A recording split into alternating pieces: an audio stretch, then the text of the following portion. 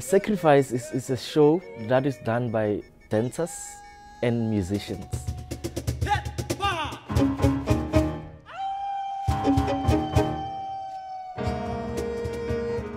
But the different thing from our show compared to other shows is that the musicians and the dancers, we are always together, we gel all the time, we communicate on stage. The fact that we are from South Africa, creating this music, we actually wanted to bring authenticity, elements that most people don't even think it's possible.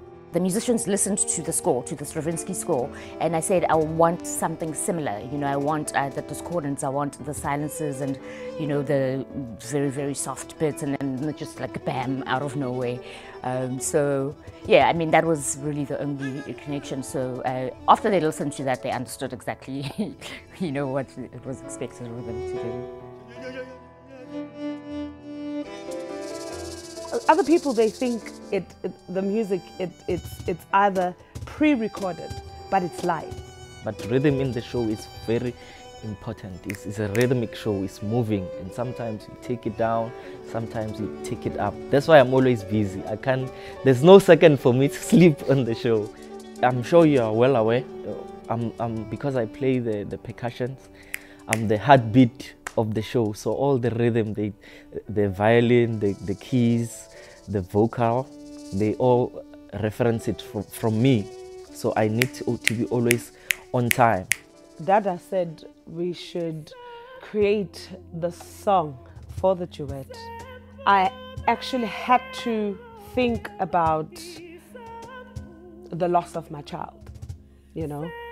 She was 6 old, and as the maiden gets sacrificed at the end of the day, I had to dig deep within myself and ask myself, what does the duet mean?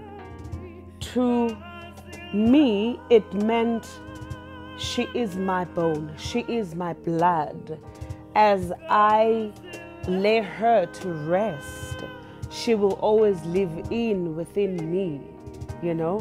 She's going to the gods, you know, and it has a very sentimental and very deep meaning. But I think the easiest explanation it's that.